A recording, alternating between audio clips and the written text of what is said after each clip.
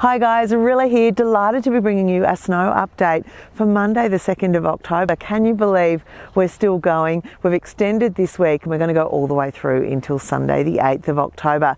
As you can see behind me, the reason we're still open is there is just so much snow on the ground. 1.5 meters sitting on the runs open.